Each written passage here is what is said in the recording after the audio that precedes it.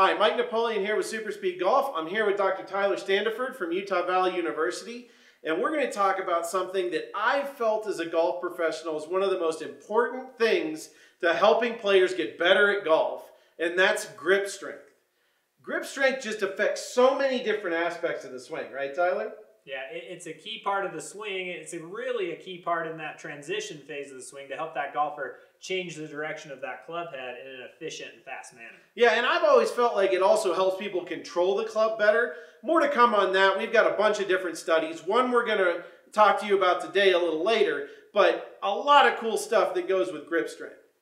Here's the thing. We used to test grip strength on our players at my golf academy all the time, and we saw that amateur players had much less grip strength on average, just the amount of force that their hands can produce, than our high-level PGA Tour players. We also tested long drive players, and those guys were way above that even.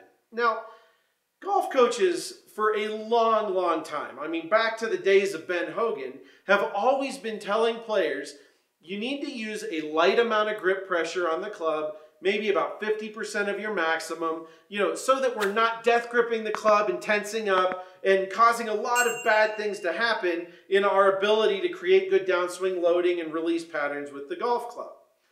I want to see if this is, number one, true, and also if it's going to be possible for all players to do that.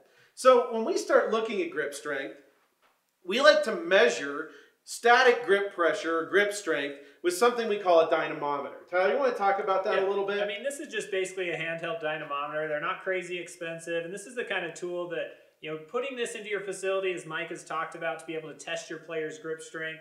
I mean, it's as simple as turning it on. This is a digital one. There's some that are kind of handheld with almost like a scale. You put it in their hands. We always set this to the narrowest kind of setting that we can to more mimic what it's like to hold a golf club. And then we just test players after, a nice warm-up to see how much grip strength they can produce. All right, well, let's see what happens when you actually look at PGA Tour players. PGA Tour players statically can produce about 62 kilograms of grip pressure, and that's a lot, right? Yeah, I mean, that's a lot of good data from a lot of people who are testing this on high-level players. The 62 kilograms is a lot of force that they're producing. You go to long drive players, as Mike talked about, these long drive players are producing even more. I mean, these guys have incredible forearm strength, incredible grip strength. When you test them on something like this, they're up to about 80 kilograms of force that they can produce. And those really high numbers of grip strength allow these players to create really good downswing loading and lag patterns. It allows players to be able to still do that and control the club face and make that a consistent movement pattern.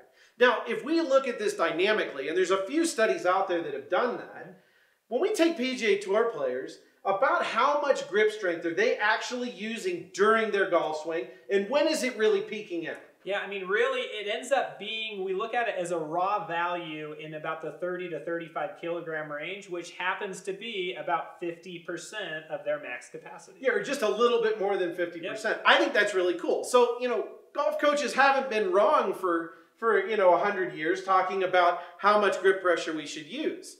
I think the key, though, comes in when we start to look at amateur players. Because what we're finding is that amateur players cannot produce the same amount of grip strength that a PGA Tour player can, especially not a long drive professional can. We see an average there of only about 40 kilograms. So what does that mean? Well, Tyler, if we look at this just from a raw physics standpoint, where do we have to get to before, and there's a lot of variables here, types of grips and that, but I mean, where do we have to get to before, the club might actually fly out into the fairway? Yeah, because that's what's really going to happen, right? You start swinging this club, and your brain knows your goal is to hit the golf ball and to not have the golf club fly out of your hands. And so if I'm sitting at 40 kilograms of pressure, I'm going to do a couple of things. One, I'm going to do some kind of funky things mechanically because I can't hold that.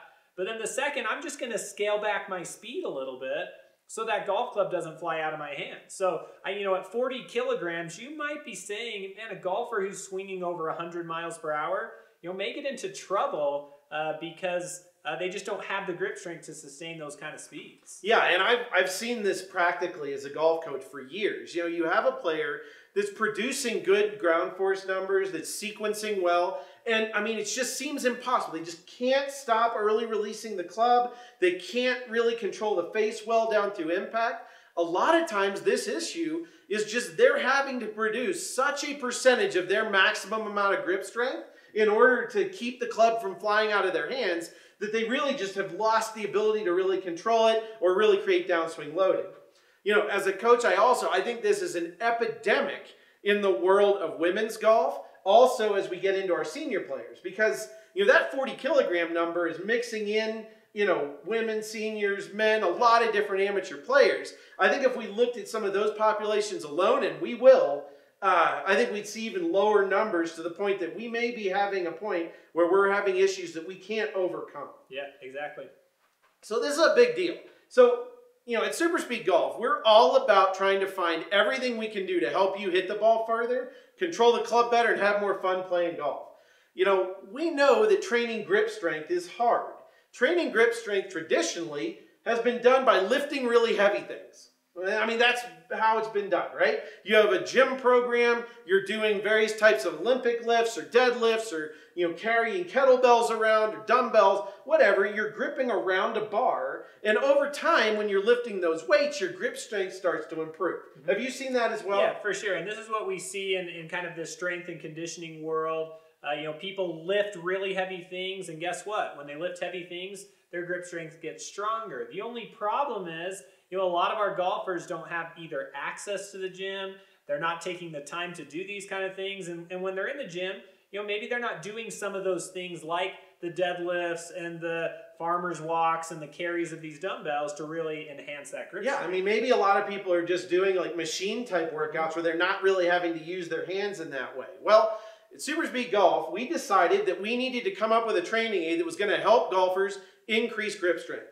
And this is it. It's called the SuperSpeed Squeeze. It's a very simple device. It fits over the player's golf grip. So you can use this on your own golf clubs. You can use this on a SuperSpeed club. We recommend having a little bit more weight than the lighter weight clubs because we're going to do all kind, you know, as we do with all of our training aids, we're going to develop a very specific training protocol and drills for you to use with this to optimize those gains in grip strength. Yeah. Now, the other thing that we do at SuperSpeed Golf is we love data and we love to test if these things actually work. So we built a pretty simple protocol for the SuperSpeed Squeeze. And Tyler, we brought players through 4 weeks of training, is that correct? Yeah, it was about 4 weeks of training.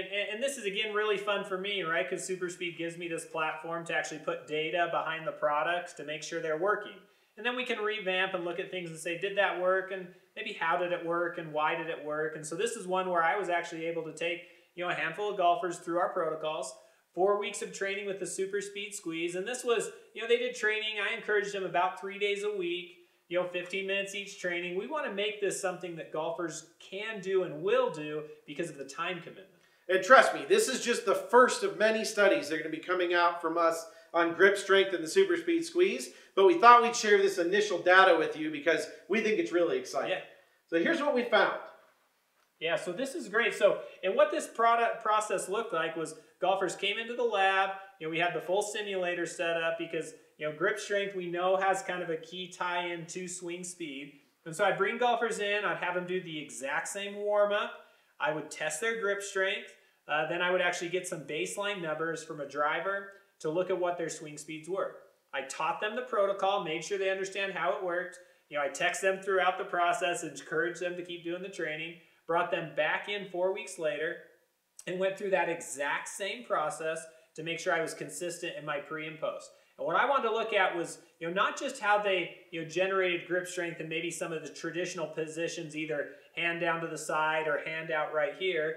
A lot of this protocol with the squeeze is them doing golf swings, golf posture holds. And so I wanted to really understand what happens to the golfer for grip strength in these golf posture positions.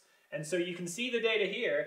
In just 4 weeks, they were able to increase their grip strength in the non-dominant, dominant hand, or the lead hand and trail hand, you know, by somewhere between 5 to 7%, depending upon what we're looking at and the position that they're looking at. These were great numbers. Some of these individuals were seniors. There were women in the study. You know, there were our average, you know, male golfer who actually had gym-type strength training programs where you might say, hey, they're probably not getting a benefit.